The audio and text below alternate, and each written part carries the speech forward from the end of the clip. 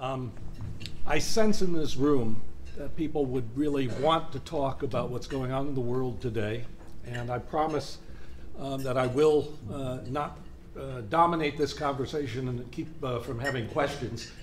But you're here also to talk about your book, and I am substituting here for Dr. Breck Walker, who had an emergency and was not able to make it today.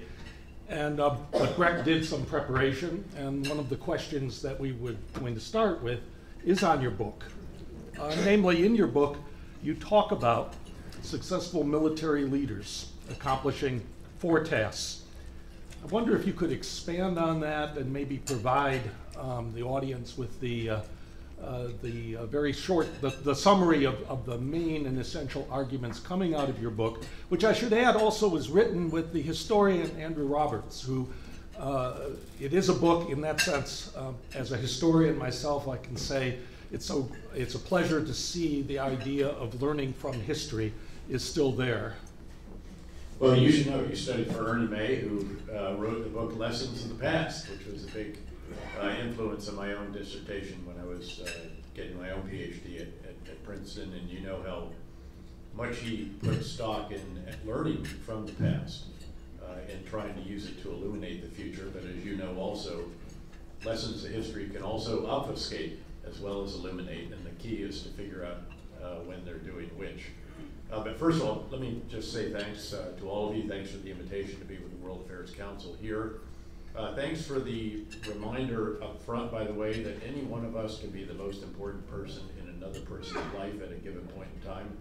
That is especially true on the battlefield, but it is true in everyday life as well. And that's actually a pretty important message, I think, to keep in mind. Thanks for escorting me around here and keeping me on schedule and everything else. It's a very stern taskmaster here. It's wonderful to be back in Music City. Some of you know I had several assignments at Fort Campbell, Kentucky, ultimately commanding the post in the 101st Airborne Division, Air Assault. So it's wonderful to be back, and it's the 3rd time this year, actually, so this is a bellwether year for that. Lowell, thanks for the kind introduction. Night Stalkers don't quit, big guy. Thanks for all that you did, especially at the controls of an MH-47, which is the most incredible aircraft. For those that don't recall it, the aircraft that actually took everybody over the mountains and the Hindu Kush and everything else into Afghanistan at the very beginning was an MH-47. We could not have done so many missions over the years, particularly in the post-9/11 wars, without you and your comrades in 160th Special Ops Aviation Regiment. So the biggest of the big ideas in the book really is about the importance of what we describe as strategic leadership. That's leadership at the very top. It's the civilian leader, President of the United States, Prime Minister of the UK, other national leaders. And then it's the commander of the theater of war, the strategic commander, say in Iraq or in Afghanistan. A strategig leader has to perform 4 tasks right to have a chance to be successful. The same is true, by the way, in business, and we just met earlier with a number of CEOs and strategic leaders.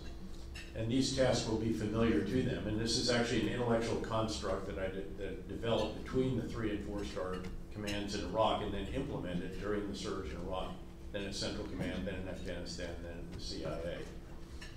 The first task is to get the big ideas right. This is far and away the most important.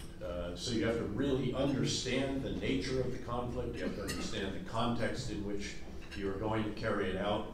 And you then have to craft the right strategic approach. You have to get that right. In fact, if you don't get that right, it doesn't matter how well you perform the other tasks that I'll describe, which are normally what people think of when they think of leaders. If you don't get this right, everything else is building on a shaky foundation. And we describe several cases, a number of cases in the book, where we did not get that right. Our American leaders didn't get it right, French leaders, other leaders did not get it right, and they suffered defeat as a result. So first and foremost, get the big ideas right, get the strategy right.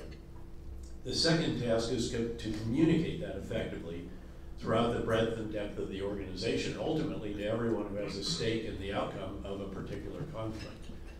The third is to oversee the implementation of the big ideas. This is what we normally think of as leadership. This is the example that the leader provides, the energy, the inspiration. It's attracting great people, hanging on to them, developing them. It's allowing those not measuring up to move on to something else. It's how you spend your time. Nothing's more important than that on which you spend your time, and that sends that message to everyone else who's watching.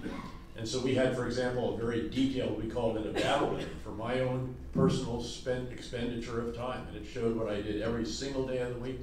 And we did many things every single day of the week. It's a 7-day-a-week endeavor in combat. What we did several times a week, twice a week, once a week, every other week, monthly, all the way up to the quarterly 6-hour civil military campaign review that used to take 6 hours and was a grinding experience, but it was necessary to drive the execution of that campaign plan. And you've got to get the metrics right. You've got to understand what is it that will show us whether we're winning or losing, and you have to ensure that there's integrity in the reporting, deconfliction, clear definitions, and all the rest of that. We work every aspect of this and many, many more details about this with the surge in Iraq. And then there's a fourth task that is sometimes overlooked. In that task, you have to sit down formally, events on your battle rhythm that force you to do this, to determine how you need to refine the big ideas, make changes to your plans, and then do it all over again and again and again. The truth is that this is, again, very applicable in the business world. A great example of this, of all things, is Netflix. Reed Hastings, the former CEO of Netflix, one of the great strategic leaders of our time, he helped that company invent itself and then reinvent it at least 3 more times. And we can go through it very, very quickly. First big idea was they looked around and they saw the blockbusters renting movies from brick and mortar stores. There's some of us old enough to remember when that actually took place in our world. It was a great joy to go there, get one before the weekend. And they decided, you know what, we're going to do this without brick and mortar. We're going to undercut them. So we're going to put movies in the hands of customers without brick and mortar. We're going to mail them to customers. Pretty good big idea. Worked out well. In fact, they ultimately put Blockbuster out of business. There's one left in Big Bend, Oregon. It's a famously contrarian place. They've refused to let their Blockbuster die, and now we can all go there because it's become a tourist attraction for all of us who feel nostalgically about the ability to rent a movie from brick and mortar. So anyway, but after a couple of years, he works it, he communicates it, he oversees the implementation, gets down here, and they sit down, what do we do now? Because others are now doing what they're doing. And he recognizes that there's a huge change in the strategic context. Broadband speeds have increased so dramatically that now he comes up with a big idea. We're going to put movies in the hands of customers by having them download them. Works that through, goes great, but then others start doing that, so he has to come up with a new big idea. The new one was a really extraordinary one. We're going to make our own content. $100 million on House of Cards alone, all the other iconic series that we all binge-watched during the early months of COVID and rediscovered. So that works through. And then the fourth big idea, he decides, you know what, we're going to make major motion pictures. And they go out and buy not 1, but 2 major movie studios. And they do that so well, talking about a good metric, that they got more Academy Award nominations 3 years ago than any other major motion picture studio.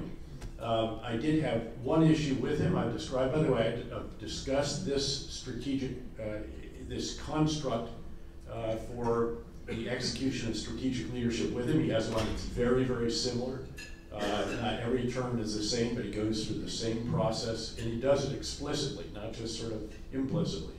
But I did speak with him, and I said, you know, that movie that had Brad Pitt playing General McChrystal, my longtime combat friend, many years in combat together in Iraq, and then I was his boss when he was in Afghanistan. I said, you know, Brad Pitt didn't quite get Stan McChrystal. He marched around like a little toy soldier. He sort of saluted all the time. He had no sense of humor.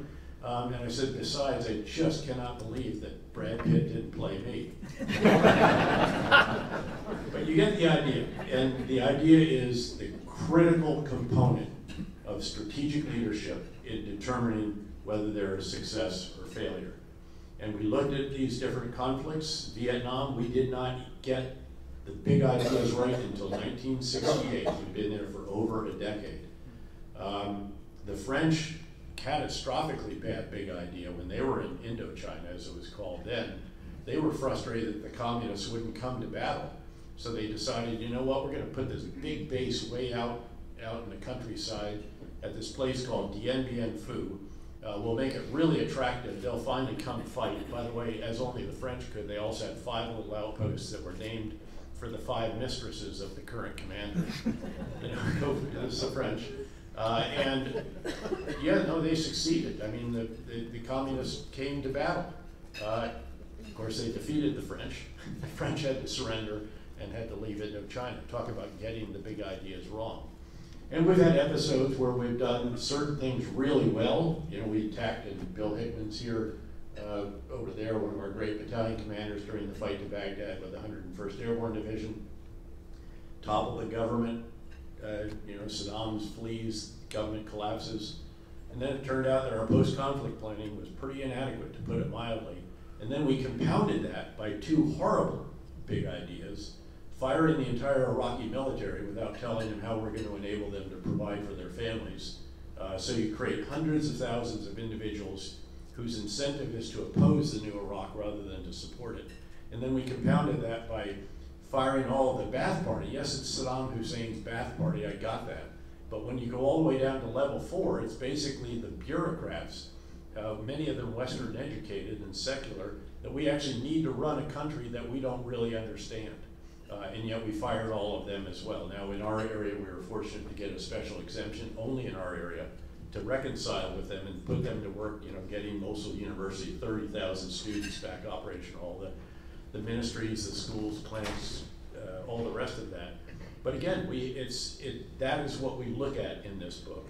And in some individual wars, again, we got parts right, not right, then right. I'd argue that the surge in Iraq very much got it right, and the results established that. You know, when you drive violence down by 90%, that's a pretty big achievement when a country is in a civil war to begin with. And then others where, you know, it took us 9 years to get just the inputs right in Afghanistan after a brilliant initial campaign that topples the Taliban, eliminates the Al-Qaeda sanctuary. But then we shifted focus and didn't really come back to it for many years. And it was not until late 2010, having gone in there in 2001, that we finally got the right big ideas, the right strategy, almost the right level of forces, the right organizational architecture to implement that strategy, the right leaders, the right preparation of our forces, equipment, material, and the other components of, again, getting the inputs right. But unfortunately, we only kept them right for about 6 months and started a drawdown that was premature, and then continued doing that, frankly, until we prematurely left in the end as well. So that's what we look at in this book, but we'll keep coming back. It's always about strategic leadership, just as it is in the business world. The strategic leadership question, of course, though, it also hits into our public opinion now, where we're in the middle of a political campaign. And one of the issues that's, at least is in the back of my mind, is you can have the best strategic leadership, it would seem to me, but what happens if public support evaporates? And I'm curious, how do you see the military leadership dealing with the fact that American public opinion is voluble, changeable, subject to political leaders who exploit particular issues, and that the old-fashioned consensus on foreign policy has diminished considerably in recent years? Yeah, welcome to the real world. And again, deal with it. You have to understand the context in which you're operating. And again, there is a strategic leader above the level of an individual combat endeavor. I worked for 2 of them. One of them went all in on what it was that we were doing. One of them had you want to show that your priority as the President of the United States, start a meeting on Monday morning at 7:30 a.m. with your entire national security team around and do a video conference with the commander and the ambassador who are leading that particular effort, which is what George W. Bush did when we conducted the surge, every single week. And then the next day he did a meeting with the Prime Minister of Iraq at the same time. By the way, nothing in Washington on a Monday morning starts before 10 a.m. in the White House. I mean, not with the President. I mean, you look at the official schedule, they publish it. You know, somewhere around 9 or 10, the intel briefer might come in or something like that. This is 7:30 on a Monday morning. Think about when the poor action officers had to get up on Sunday night and begin gathering all the material and going through the report that we used to send. Bill was with me on that tour as well. That you send back, to Washington on Sunday night, and they have to go through it. They have to prep their boss, who preps his boss, who then finally briefs the chairman of the Joint Chiefs or the Secretary of Defense. So again, but welcome to that world. Some commanders-in-chief have had that kind of emphasis, that kind of access, that kind of interaction, and then others have not. And I experienced, sort of unique in that regard. I think maybe the only living American who commanded 2 wars. And again, there are different styles, different levels of commitment and so forth. And what you have to do is understand that and then figure out how you can do the best that you can do with the resources and priority and all the rest of that you're providing. I will note that it's a lot easier to do it when you're building up than when you're drawing down. And I was very fortunate to be there, but although we did draw down the surge forces before I actually came home on that tour. But again, there is also a degree to which a military leader can contribute to reasoned and informed debate. But the role of the military is not to be political. It's not to help one party or the other. It's not to help the party in power. It's to provide your best professional military advice based on the facts on the ground and awareness of all the other issues with which a president legitimately has to deal. They do have to get reelected. They do have to worry about budget deficits. They do have to worry about congressional politics, alliance politics, strain on the force, opportunity cost of forces in Afghanistan rather than in the Indo-Pacific. But the military commander's job, again, is to take what it is that he's provided after having provided the best professional military advice and do the absolute best that you can. And in that regard, what you've got to do is perform these 4 tasks, and you got to do it right, or else you're not going to prevail in a particular conflict. I know that one of the areas in which you see these 4 tasks as having been performed in a particularly effective way is the war in Ukraine. And I'm wondering if you might want to talk a little bit about how your model was activated. Yeah, I mean, you could compare and contrast, but we should note it's incomplete. I mean, this war is not over, and the future trajectory depends on a number of different factors, one of which is U.S. willingness to continue to support. Now, I believe personally, and I'm no longer in uniform, although I'm non-political, I should just note, I don't even register to vote, much less vote, and I haven't since I was promoted to 2 stars at Fort Campbell, Kentucky, in fact.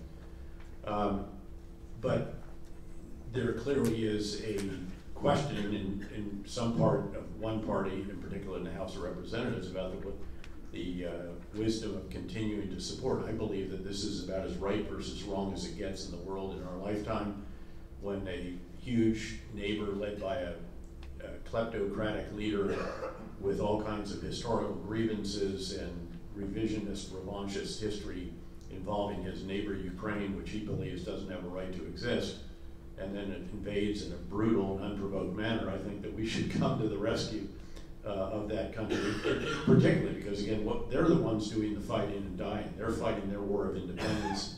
This is their war of survival. We are enabling to do that, and they are doing it quite magnificently. And so you compare and contrast the strategic leadership of President Zelensky of Ukraine and President Putin of Russia. Zelensky, his very first action, his first big idea is, I don't want to ride, I want ammunition. That's a pretty good big idea. I'm going to stay in Kyiv. I'm not going out to the west where they're offering me a ride. My family's going to stay here. We're going to defend Kyiv to the end. And every male in Ukraine is going to stay in the country. Those are pretty powerful big ideas, and he communicates them brilliantly. Of course, he's a former actor. He was a comedian who played the president. He did it so well that he actually got elected president. And to be truthful, his first 2 1/3 years in office weren't that distinguished. He had modest accomplishments. He was elected to reform a whole host of ills that have prevented Ukraine from being all that it could be, to combat corruption and inadequate rule of law and monopolistic powers of oligarchs in certain sectors, et cetera. And I've done many trips to Ukraine over the years, including 2 just in the last 5 months. But his communication skills are extraordinary. Remember, he addresses the House of Parliament, House of Commons, In the UK, our Congress, the first wartime leader to address both houses of Congress since Churchill did it during World War II. The Bundestag, and in each case he communicates just beautifully to the specific audience with allusions to the different histories of the different countries. Truly Churchillian when he was addressing the audience in London.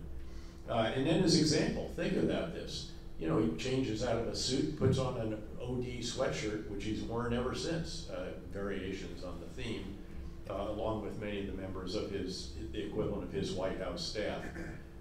He goes to the front lines, sitting at the long end of a long table. All the minions are down there somewhere, and they almost have to have a microphone to be heard by where he is. Zelensky's up in Bakhmut. He's down in Zaporizhia. He's on the front lines repeatedly. And again, a whole host of other ways in which he has very effectively executed the task of the strategic leader, including periodically refining those tasks and doing it again and again and again.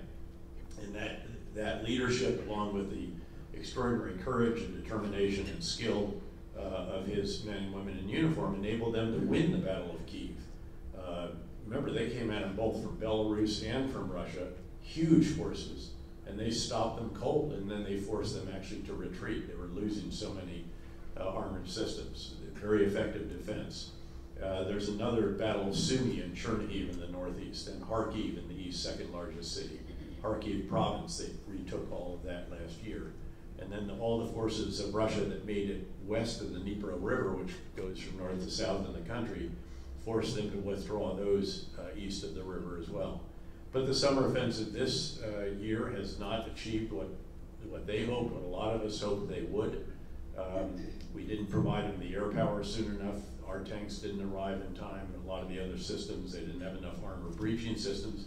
And then to be fair, the Russian defenses are vastly more substantial and more formidable than anyone expected. Even with overhead imagery and all the open source and everything else, people didn't realize that these minefields are miles deep, not just hundreds of meters deep, and that the density of the mines is double what it normally should be. All these other aspects.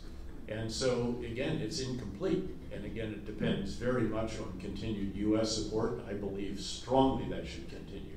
You know, if a democracy, however flawed and imperfect, is invaded without provocation by a country like Russia, which is the whole reason NATO exists, and is fighting that country, we should do everything we can to enable them. And our European partners actually now have pledged more security assistance at this point than we have. And we've given a lot, 44 billion is a lot, but out of a defense budget over a 2-year period that is, say 1.7 trillion, I think we can more than afford that. And by the way, as you noted in the introduction, I'm a partner in one of the world's largest investment firms. We are understandably concerned about issues like return on investment. And the ROI on this, 44 billion plus a similar amount from the EU, and they've actually taken 60% of the Russian tank fleet out, dramatically reducing the threat to NATO Europe. That's not a bad return on investment, and we should continue to support them, just as we should support, obviously, our Israeli partners and allies in what it is that they're combating against an extremist army that is akin to the Islamic State, and not an entity with which you can reconcile. Well, I wanted to turn to the Middle East, and I'll preface this question by saying yesterday on NPR, one of your former aides, Peter Mansour, was on and was asked about a time he had actually gone to Israel to talk about the lessons from the siege to the Israelis. And one of the lessons from the siege, the surge, excuse me. Surge in Iraq. One of the lessons from the surge was the idea of needing partners, needing groups that are willing to work with you, even if they have blood on their hands, in effect. And the Israeli officials that he met with then found that very hard to accept. I'm curious in your analysis of what's going on and in Gaza. Your famous question, well, what do we do now, or where does this, how does this end? Tell me how this ends. Tell me how this ends. How do you that was the question from, during the fight to Baghdad. We could see that the assumptions that we've been provided were being invalidated one by one. The idea that we were eventually going to be able to topple the very top of the structure but have everybody else stay in place I mean, we did the first big city liberation, Najaf. In fact, I walked with his battalion part of that time. That's when I became incredibly impressed by his leadership. And he should know that he then, the night before he was supposed to return to his wife who was here, made me thank you for that sacrifice yet again. He was going to change command the next day. He was going to go home that night and go to the War College, and they're going to have a wonderful year together. And I called him and I said, hey, I'd like you to stay on afterwards and be the G3 of the division, the Chief of Operations, Plans and Training, most important job for Lieutenant Colonel in the division. And he said absolutely, and then came back. Right, then he did go to the War College eventually. I brought him over right after that. When I was a 3-star, he was a brigade commander for the 101st during the surge in Iraq, did a magnificent job, 15-month tour at that time. And then as soon as he got out of that, I brought him to Central Command to be my executive officer. And then when I got the call on very, very short notice to be the commander in Afghanistan, he was waiting outside the White House, and my first question on hopping back into the SUV was, hey, Bill, you got any plans for the next year? And he came along on that as well, and then did one more tour out in the Middle East, so an extraordinary individual. But we could see that these assumptions were being invalidated, and so I had an embedded reporter, 3-time Pulitzer Prize winner Rick Atkinson, and I got too comfortable with him forgetting that you're always on the record, and I started saying, tell me how this ends, with a question mark, and I heard that question for many, many years after that in many congressional hearings. Look, first let's set the context for Gaza, because this horrific, barbaric, unspeakable attack by Hamas extremists that killed 1,400 Israelis and other citizens. For a country of 9.3 million people, that would equate, if you had it in our country, that would be over 50,000 killed. And by the way, there were many, many more that were wounded or injured. And so you'd have over 50,000 killed and over 100,000 wounded and injured, to put it in our scale. Keep in mind the 9/11 attacks, we lost not quite 3,000. And then the 240 hostages would be way over 7,000. So think about that, again, from our perspective, and then I think you can start to put yourself in the shoes of the Israelis. Clearly a terrible intelligence failure, a terrible military readiness failure that led to an inability to respond as quickly as they should have. So a lot that will be looked at in the post-mortem. But the determination was that their previous strategy is no longer valid. The big idea used to be that what you do in Gaza, because remember they pulled out of Gaza in 2005, left it to the Palestinians. There was an election in 2006 which the US encouraged. It didn't come out the way we hoped it had. Hamas won, and then they basically got rid of the other Palestinian party, which generally prevails in the West Bank. And they've never had an election since in true authoritarian fashion. And they have periodically carried out various attacks on the Israeli towns and villages nearby, occasionally a bit longer than that, with rockets, mortars, sometimes individuals coming out of tunnels and so forth. And the Israeli response was to mow the lawn. You go in and you do a certain amount of damage. You don't take all of it. You don't go too deep into the urban areas because it's very challenging. And that gives you a few years of relative calm, and then something happens and you do it again. That clearly has been invalidated. And so the determination has been made, and I agree with it, that they have to destroy Hamas and the Islamic Jihad, their junior partner, another extremist group, that these are the equivalent of the Islamic State. Yes, it's an imperfect analogy because there's some Palestinian nationalism caught up in all of this that wasn't present with the Islamic State. But just as the determination was made that the Islamic State had to be destroyed when it established the first ever caliphate, centered on Mosul in northern Iraq and Raqqa in northeastern Syria, that determination has been made with respect to Hamas and the Islamic Jihad. Now, destroy in military terms, and I know we have a lot of veterans in here who will remember that that means to render the enemy incapable of accomplishing his mission without reconstitution. Keep without reconstitution in mind, because we're going to come back to that. That may be the biggest challenge of all. To destroy an enemy means that you have to go into every building, every floor, every room, every cellar, every tunnel, and there's 300 miles of tunnel underneath Gaza City that make this particularly fiendishly difficult. There are 240 or 239 now, I think, hostages still believed in Hamas hands. They'll be used as human shields. Civilians are used as human shields. They fight without uniforms. They fight from civilian areas. They're preventing the civilians in some cases from following the direction of the Israelis, who have sent hundreds of thousands of leaflets, text messages, and phone calls to say, move out of Gaza, get to the south.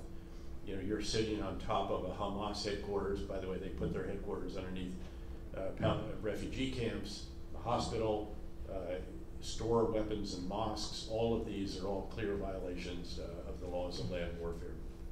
So you cannot imagine a more challenging situation against an enemy that is, however barbaric and participated in horrific actions, is quite a formidable enemy, and knows the area exceedingly well and has probably been planning for this moment for months, if not years. So this is going to be very, very hard. There will be individuals among Hamas and Islamic Jihad who will blow themselves up to take Israelis with them. That's a particularly pernicious challenge. Those in the audience here who fought against enemies like that, remember that you then have to keep everyone at arm's length, literally. Anybody in bulky clothing, any vehicle that doesn't obey your direction, you're going to have to take action against them. It may be to shoot them. So you cannot imagine a more challenging situation. They're setting the conditions. Preparatory fires have now basically isolated Gaza City and all of northern Gaza. They cut right across the center of North and South Gaza, and then they've been coming in from the northwest and northeast. And again, surrounded, they're now getting into Gaza City itself. This is a city originally of about 1.3 million people. This is not a trivial task. And keep in mind, again, veterans here who have cleared major urban areas and know that you don't just clear and go on to the next building. You have to clear and hold. You have to leave forces behind, or the enemy re-infiltrates behind you and you're fighting in 360 degrees. So it consumes personnel as well, because you have to leave a sufficient force that they can defend themselves if they have to and can't get swarmed and turned into hostages to add to the 240 they already have. Very, very, very tough. I believe they can destroy Hamas, but it's not going to be easy, and it remains to be seen. I do believe that they will be able to do that. They're incredibly skilled, lots of technology, and so forth. The challenge is, then what? It's the same question that we had after we got to Baghdad and toppled the regime. It's actually the question we had when we got to Najaf. We cleared the first major city in Iraq, 400,000 or so, the holiest city in Shia Islam. And I remember calling my boss and I said, hey boss, I got good news and bad news. Good news is we own Najaf. What's the bad news, he asked. We own Najaf. What do you want us to do with it? And he said, call those guys down in Kuwait that said, I asked down in Kuwait at the final meeting, I said, can you get us a little more detail on what happens when we get to Baghdad and topple the regime? And they said, you just get us to Baghdad, Dave, we'll take it from there. That did not prove out. That was not adequate. And they certainly didn't come help us. We had to leave an entire brigade behind. So the question is, who's going to administer Gaza? Can you get the ideal would be you bring a competent, capable, dependable force from the West Bank, Palestinian Authority, come over. It just doesn't exist. You can question whether the force that's there, even in the West Bank, is competent and capable and trustworthy. Could you get an Arab force to come in? Certainly try. The problem is, come back to that mission. Without reconstitution, you have to keep an eye on Hamas remnants and Islamic Jihad. There will be remnants. There's no escaping that. And so who's going to keep an eye on them? And right now, I think the conclusion is, in Tel Aviv and Jerusalem at least, that they may have to do that, even though they don't want to do it. And Washington is cautioning them against doing it. And obviously the optics of what's going on in this fight are very, very rugged. There's lots of innocent civilian lives that are lost. That happens in urban combat. You have to keep that to an absolute minimum. And at the end of the day, what about the tens of thousands of essentially bureaucrats, or really government workers, that actually know how to turn the lights back on and repair the water and infrastructure and reopen markets, schools, clinics, and all the rest of that? Can you reconcile with them? You can't reconcile with Hamas, but can you with the rank and file, again, like the Ba'ath Party members that were the bureaucrats, that we did reconcile with up in Mosul, but that was the only area until the surge when we did it much more broadly, and that's what Dr. Pete Manser captures in his superb book, The Surge. Noting again, he had a pretty good vantage point because he was my executive officer and he had a PhD from history and was #1 in his class at West Point.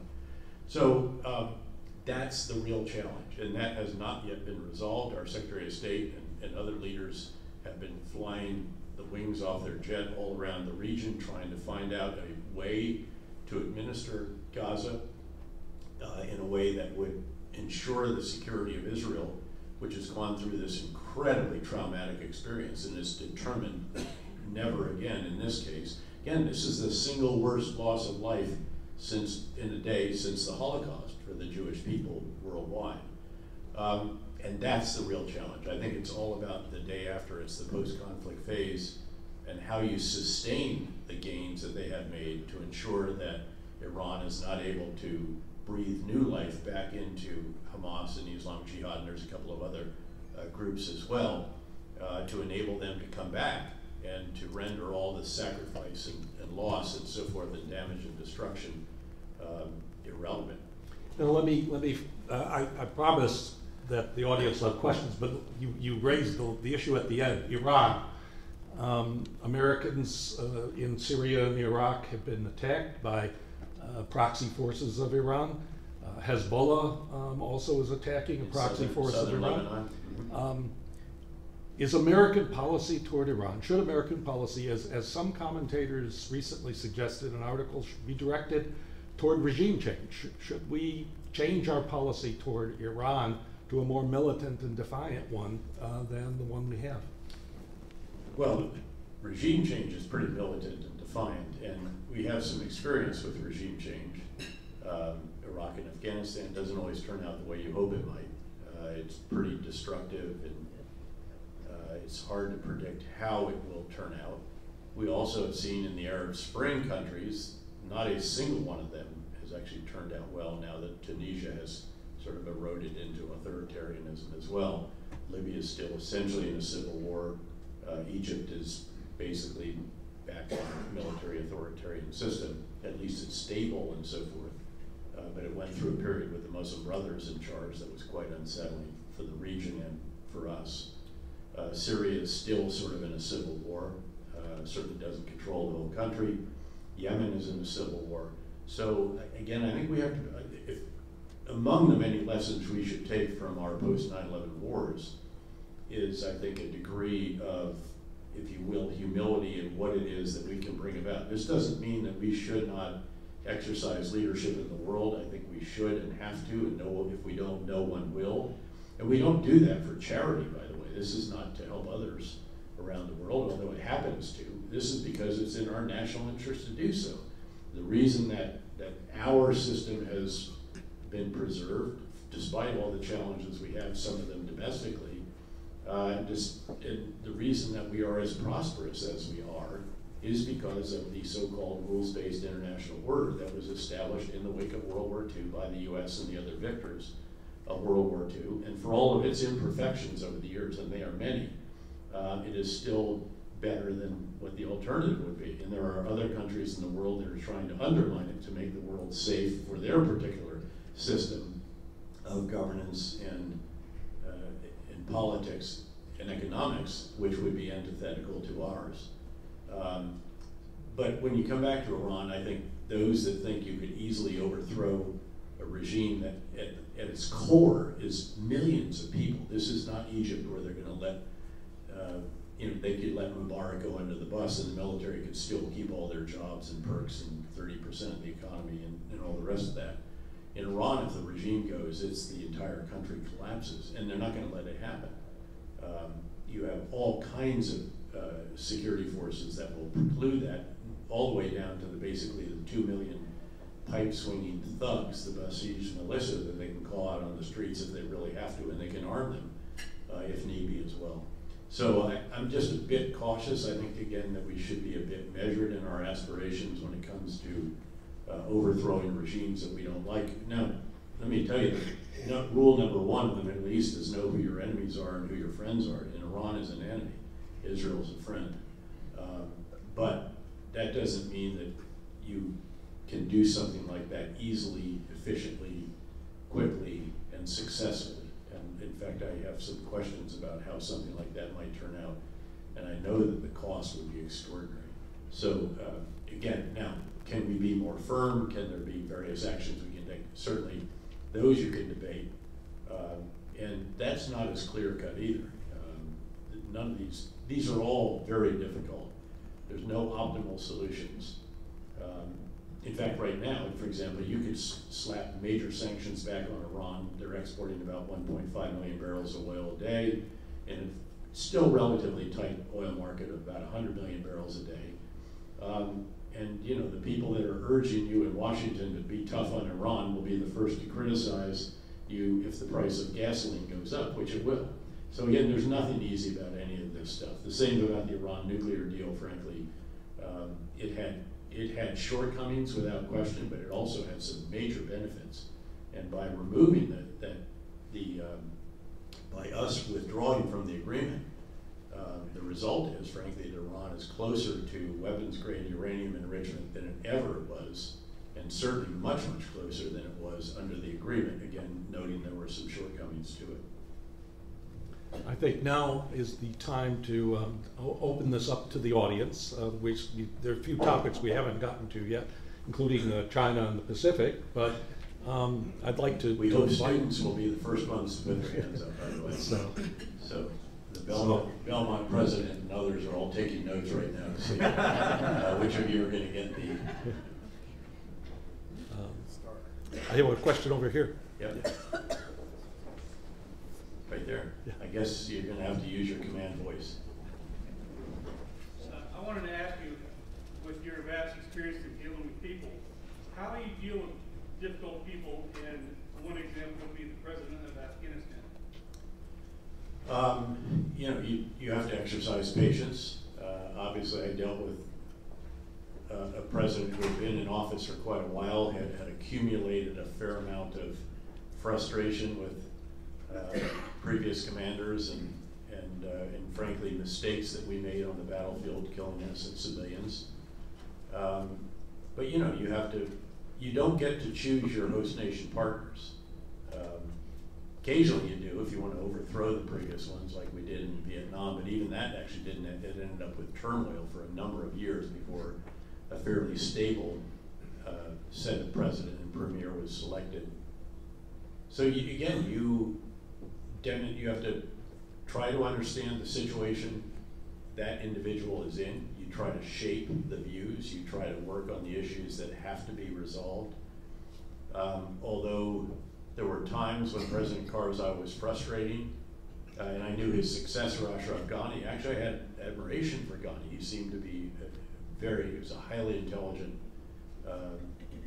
very energetic, had vision and all the rest of that, but it turned out that he got on the helicopter and flew out of the country when his country most needed him.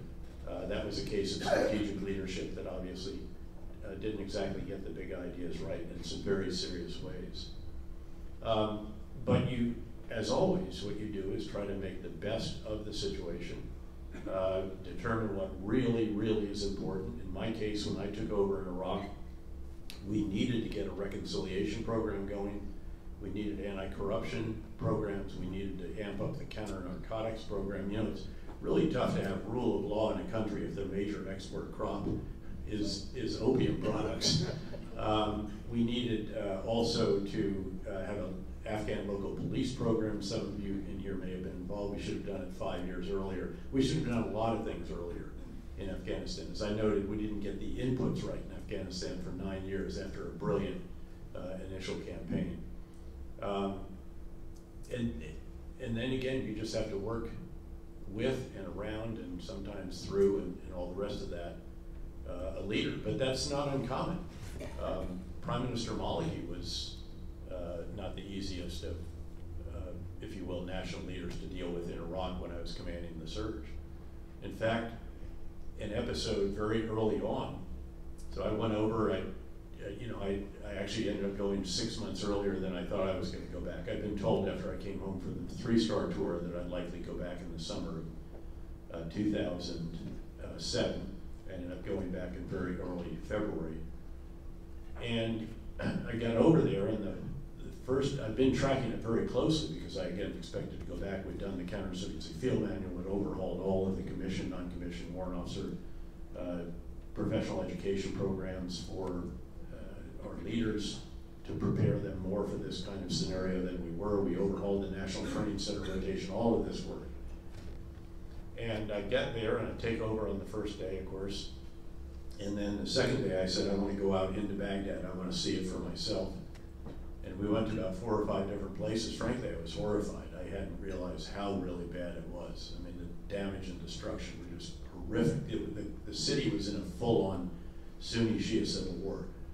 There were 53 dead civilian bodies every 24 hours due to violence in Baghdad, the month that the president decided to conduct the surge. It was again, a city, a capital that was out of control. And then the third day, I was called by the National Security Advisor of Iraq, who I knew really well because I had basically written the national security strategy for Iraq in a previous tour with him. And he called me in together with the Serbian ambassador. It wasn't yet the great Ambassador Crocker, who was the greatest diplomatic partner any soldier ever had. And he said the Prime Minister has, I think it was 11 or 12 demands. And he listed these, he laid them all out, and I realized these are the exact opposite in every way of what it is we intend to do and need to do, because if we don't, he essentially wanted to continue doing what we had been doing, but to do it even faster, to get out of the neighborhoods even faster, our forces, hand off to the Iraqis even faster, even though the strategy was failing. And I said, Doctor, let me get this right. The situation is failing. The President of the United States has decided to conduct a surge, and you want to continue doing what we're doing, but accelerate it, so you want to fail faster? And I said, with great respect, if that's truly what the Prime Minister intends to do, I would appreciate him telling that to the President tomorrow on the normally scheduled video conference that you'll have, which I understand I attend together with the Ambassador. It will be my first meeting. But he should know that if he does tell that to the President, that he's going to implement that strategy without me, because I'm going to be on the next plane to Washington and I will take the policy with me. That's a pretty big deal. My blood is pumping through my body. It's, it's that flush feeling that you feel maybe a few times in my entire life. And I didn't sleep that night, needless to say. We go to the video conference the next day. I never hear anything of it again. And we go ahead with what we're going to do, which is to completely reverse what it was we were doing. Change leadership, people talk about all the time. It doesn't get any bigger than a 180-degree reversion. And that's what we did. And that's what enabled us to drive violence down by nearly 90% in 18 months. But he then became quite a good partner. I mean, there were periods, it was very, very difficult. There's enormous challenges at various moments, but all you can do is the best you can do. You try to avoid what we would call non-biodegradable moments. I mean, you don't ever so totally lose it. I would occasionally go to a meeting, and in advance, I would tell my translator and the ambassador, because we would always go together, that this is going to be a full range of emotions meeting. If you think I'm no longer acting, so you act. But if you actually get really wound up, and you can't, this is life or death. I mean, these are big, big issues, and our soldiers are dying for that country. If you lose control of your emotions, that you might say something that you'll regret for the rest of that relationship. And the job of my translator was to pluck my sleeve if he thought I was losing it, truly losing it, not just acting losing it, to make sure that I didn't go that way. So this is tough stuff. It's not for the weak or faint-hearted. Next question. I think there was one right there. Just go ahead and shop. Afternoon, sir. First off, thank you for being here. Secondly, go Rockets. Yeah, aerosol. Third question, what would you say to the vets when we hear we're going to have boots on the ground again in the sand, especially after the way we pulled out of Kabul, and our current generation and the next generation's thoughts and feelings when it comes to the U.S. military and intervention? I don't think we are, actually. I think we're going to work very hard not to do that. What's interesting is Israel does not want American boots on the ground. Ukraine doesn't want American boots on the ground. They all know that the consequences of that are uncertain. They would rather control that themselves. But that's not to say that, I mean, we do have boots on the ground in Iraq and Syria. They are being shot at by Shia militia supported by Iran. Thankfully, touch wood, so far, there have been no fatalities. There have been over 40 wounded, I think generally lightly wounded.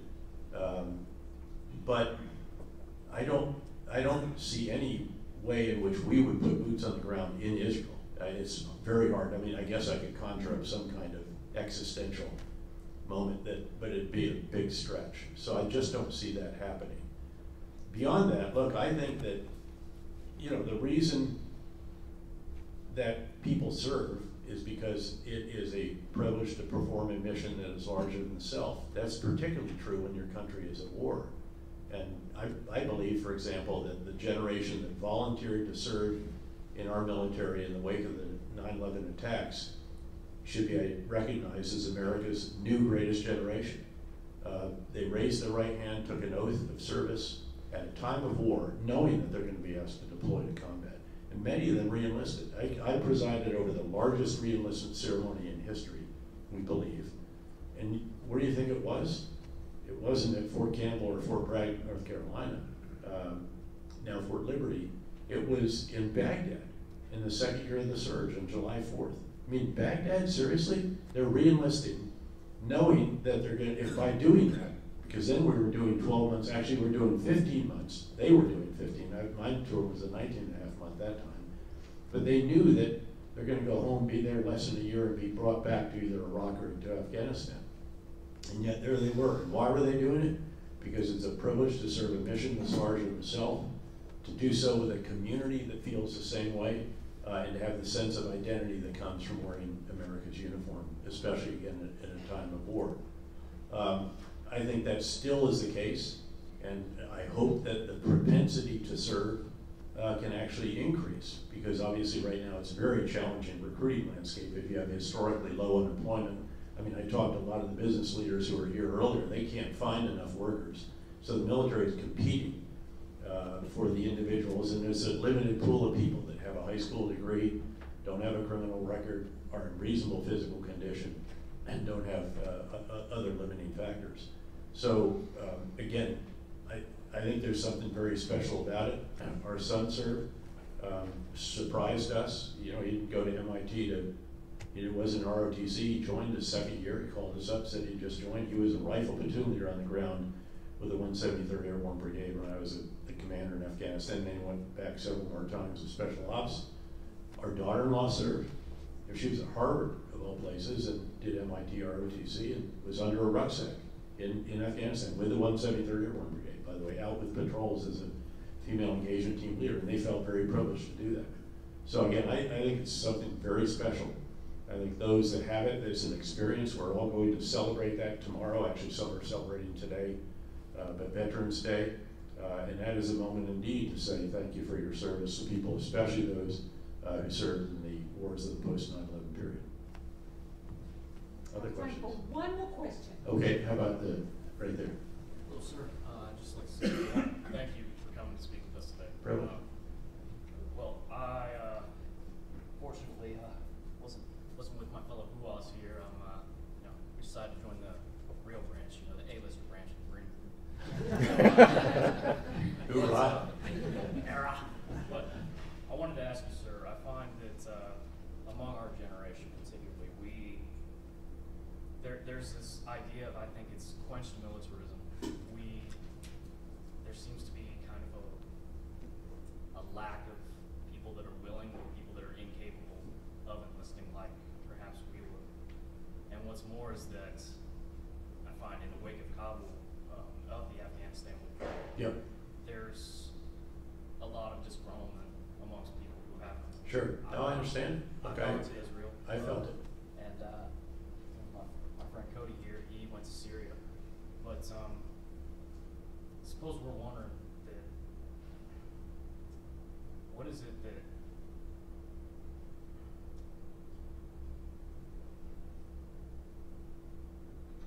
what do you think it all means in the end? Look, I come back. I think that anybody who served, especially in the post-9/11 period, did so very nobly. doing it to serve our country at a time of war is very, very special. And the outcome of that doesn't diminish that in any way. I disagreed. Again, I said I'm non-political. That doesn't mean I don't have views and I don't express them. I just don't get involved in political campaigns or in domestic politics. But I felt that we should have stayed. We only had 3,500 troops there. We hadn't lost a soldier in 18 months. Yes, Afghanistan was frustrated as all get out. Yes, it was imperfect. It was maddeningly so. Yes, our Pakistani, quote, partners were beyond frustrating. They wouldn't eliminate the sanctuaries that these insurgent and extremist groups had. But at the end of the day, as frustrating as that was, it was a better situation, I felt, than what was likely to happen. And I think that subsequent events have validated that particular assessment. I think that what happened was not just heartbreaking, but actually disastrous. You look at the situation of the Afghan people right now. More than half are starving. Half of the population can't contribute in any meaningful way to the economy. They can't even leave the house without a male guardian and all the rest of this. And you have an ultra-fundamentalist group that's trying to take them back to a 9th century interpretation of Islam. I think there were alternatives, but that doesn't diminish in any way what you and all of the rest of us who were privileged to serve our country in uniform during that time did. Not just tried to do, but actually did do during our service there. Yep, the outcome's frustrating. Iraq has been imperfect. It's actually had its ups and downs. It was in a very good place actually when we pulled our final combat troops out, and unfortunately the same prime minister that was our partner during the surge then took some very bad big ideas that took the Iraqi security forces' eyes off the Islamic State. They're able to reconstitute a caliphate and have to do it again. But again, that takes nothing away from what it is that you and your fellow men and women in uniform did during your time in the service, and the fact that you volunteered to serve our country at a time of war. Yes, as I mentioned earlier, there are recruiting challenges. There's a whole variety of reasons for those. Part of it is maybe that there's a bit of dissatisfaction at the way that turned out, and perhaps there's a question of what did it all mean? Was it worth it? This kind of thing. I think the answer to that is that you served your country magnificently, as did the vast majority of those in uniform, and all Americans should be very, very grateful to you and your entire generation. And I certainly am, having been privileged to lead it in combat more than any other American commander. So I guess that would be the answer. And then to try to persuade those who are coming after you, if you will, that it would be a really great thing to stand on the shoulders of you and your fellow men and women in uniform, and to experience what you did. Obviously, there's no perfection there. It's frustrating as well.